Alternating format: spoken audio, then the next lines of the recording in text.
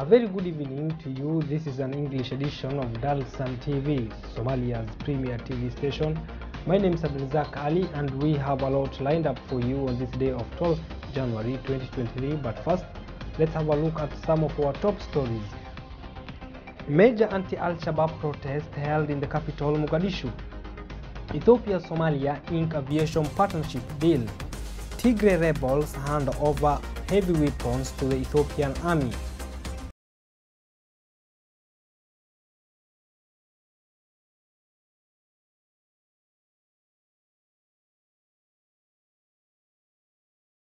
Welcome back. My name is Abdelzak Ali. A major anti-Al-Shabaab public rally has been held in the capital Mogadishu.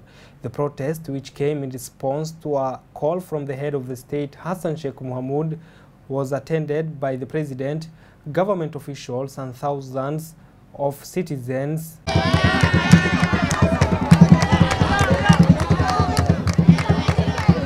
Major anti-Al-Shabaab rally is now underway in the capital Mogadishu. Thousands of people from all the districts of Mogadishu staged anti-Al-Shabaab protest in Mogadishu in support of lasting peace and tranquility across the war-ravaged nation on Thursday.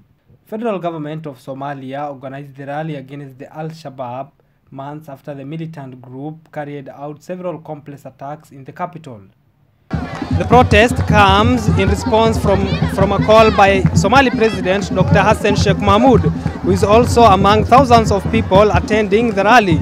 Speaking at Mogadishu's Engineer Eriso Stadium, President Hassan Sheikh Mohamud called on residents of the capital to support military operations against rebels in the central regions of Iran and Middle Shabelle. toban jibaarkooda la fashiliyay oo la celiyay oo ciidamada amnigu ay fashiliyeen oo ay celiyeen halkii baxsaday ilma dhowrtaa la yiri waayo waxaad arkaysaan ayagana maalinta ka dambayso si yaraan doonaan laakiin waad arki doontaan marar kale oo soo socdana waa noolnahay waa joognahay ka wadaane maxaa waaye ma aha tabar iyo awood iyo taageysasho ma aha sooma xoogaysan karaan ciidamada qalabka sida ee shacabku iskaashanayo kama soo adkaa karaan kama soo badbaadi karaan waxaan marar badan meelo badan ka sheegay kalluunka ama malayga haddii meesha uu ku jiro ku dhex dabaalanayo biyuhu ay ka dhamaadaan miyuu si noolaan karaa shabaab waa malay ama kalluun biyihii ka dhamaadeen oo biyihii ka gureen kalluun biyaha ay ku dhex dabaashaan ay ku dhex dhuntaan shacabka Soomaaliyeed oo shacabkii Soomaaliyeedna waa diiday biyihii sidaas ayay kalluunkaasi uga gureen kalluun biyo ka gureen dhimasha uu leeyahay shabaabna waa dhintay ogaada.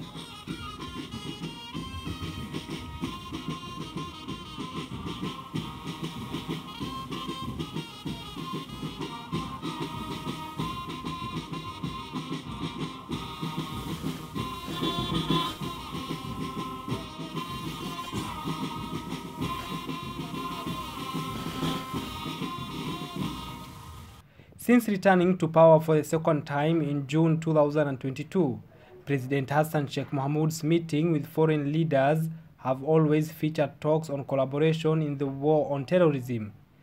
This has been in the case of his visits to Turkey, Kenya, Eritrea, Djibouti, Egypt, Uganda and Ethiopia.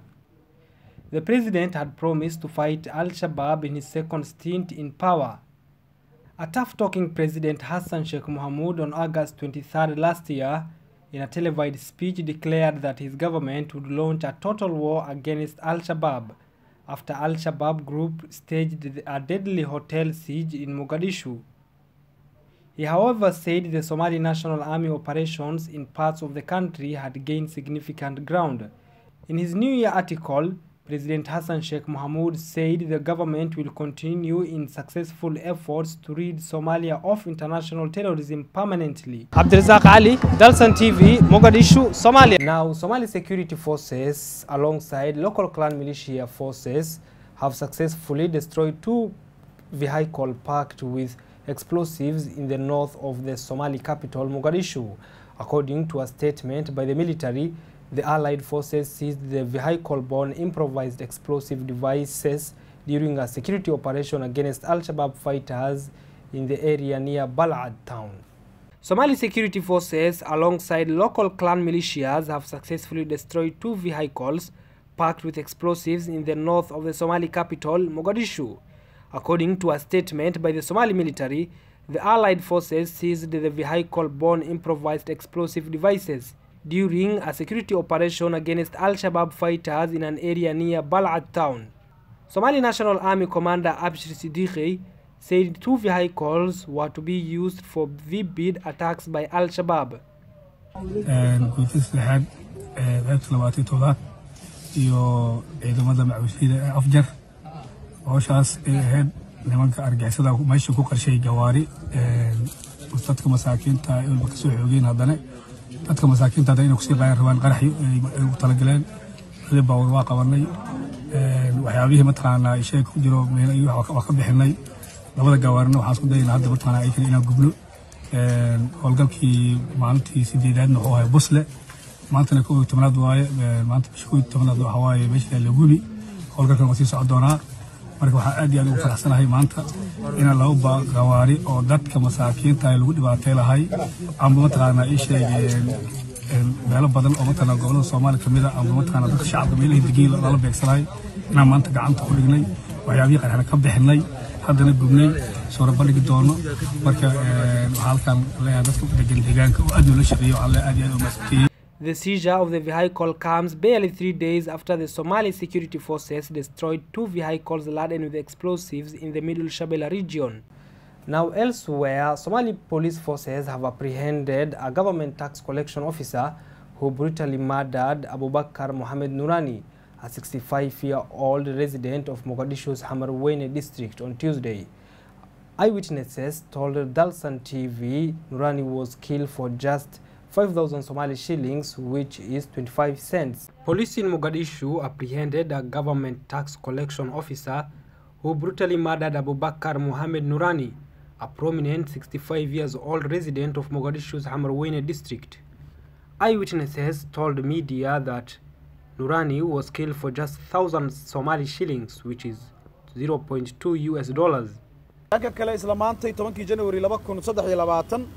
abaara koodii iyo 20 duhurnimo ayaa ciidanka booliiska ay saldhigga Hamarweyne ee degmada gobolka Banaadir qaybta guud ee booliiska gobolka Banaadir ciidanka booliiska Soomaaliyeed wuxuu gacanta ku soo dhigay eedeysana ka tirsan ciidanka ilaalada deegaanka Xamar kaasoo si arxan darro ah isna u dilay kaasoo lagu magacaabi jiray Qaasin Ducaale Cabdi oo si arxan darro ah u dilay isna sidoo kaleeto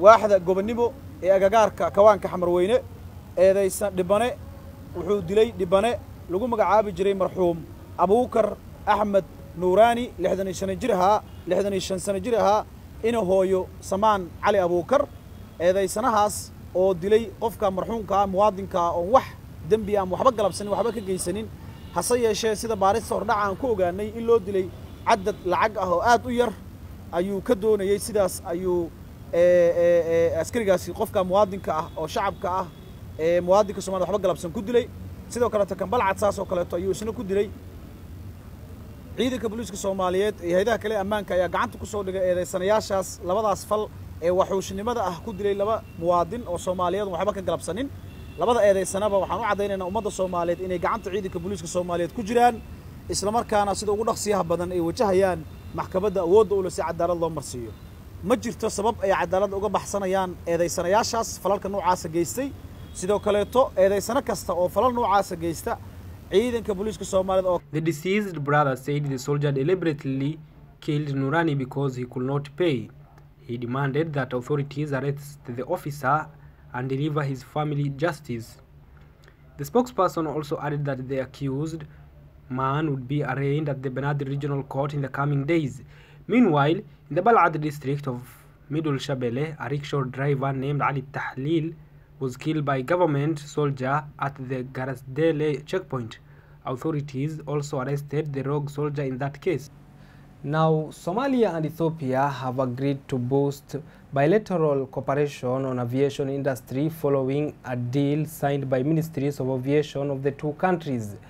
Director General of the Ethiopian Civil Aviation Authority, Getachew, and the Director of Somalia's Civil Aviation Authority, Ahmad Maalin, signed an agreement during a ceremony in Addis Ababa. Somalia and Ethiopia have agreed to boost their bilateral cooperation on aviation industry, following a deal signed by Minister of Aviation of the two countries. Director General of the Ethiopian Civil Aviation Authority, Getachew Mengesiti, and the Director of Somalia's Civil Aviation Authority, Ahmad Muallim, signed the agreement during a ceremony in Addis Ababa. The Ethiopian Minister of Transport and Logistics, Degmawit Moges, and Somalia's Transport Civil Aviation Minister, Fordousa Osman Igal, have attended the signing ceremony. The agreement illustrates that the two countries to work on the development of aviation sector in partnership. The agreement is believed to further strengthen the economic cooperation of the two countries, in addition to the existing political and social relations. It was learned during the occasion. Dengamwit Moges said the agreement will help expedite the common goals of the two nations.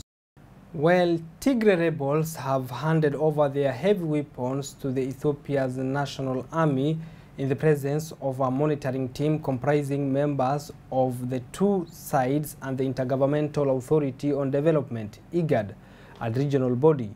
The handover was held in the town of Agwale, which is located 30 kilometers northeast of the Tigray regional capital, Mekelle.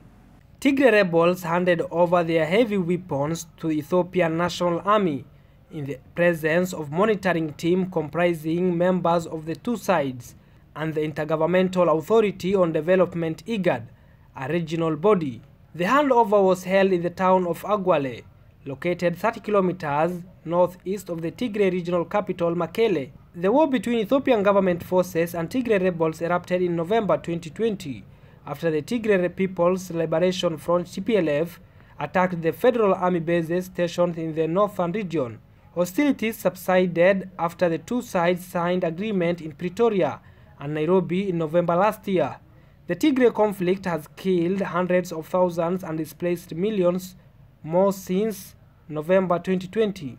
A United Nations report released late last year placed the number of displaced people at 2.75 million, with some 12.5 million children said to be in need of urgent humanitarian assistance. We have come to the end of Dalsan TV English News. My name is Abdelrazak Ali, and thank you so much for watching Dalsan TV.